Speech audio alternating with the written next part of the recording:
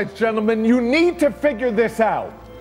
Mr. Speaker, upstarts with some brandy distilled somewhere in the middle of nowhere in France. France! That Scotland should bend knee. That whiskey should bend knee. I say never! I say bend the knee, lest your head be brought low! What is this brandy? Tis something without backbone.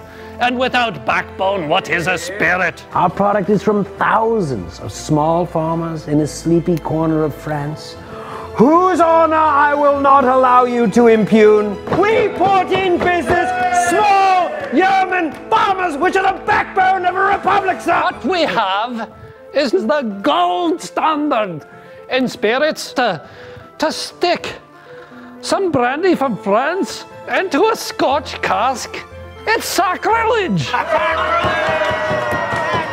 Pray tell, what costeth this bottle? $5,500. Ha! Bhakta 50 can be purchased for 5% of the price. Offering double the age statement, double the age statement of the most ancient Scotch on the market! And furthermore, sir, so you may hear and understand the extent of your robbery. Brandy takes 3 years to make from its first inception. It is then aged for twice as long in French oak, not reused American bourbon barrels. Shame!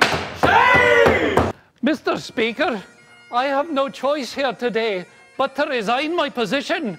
I can continue on no longer pushing upon an unwitting and unsuspecting public a product that is inferior, both in terms of the quality of the grape, inferior in terms of the aging process, and inferior in terms of the age statement. I suggest that we take ancient brandy and finish it in Islay Scotch casks in honor of the great heritage which whiskey and Scotch brings, that we fuse the best of both worlds, creating in between them a combination greater than the world has ever yet seen!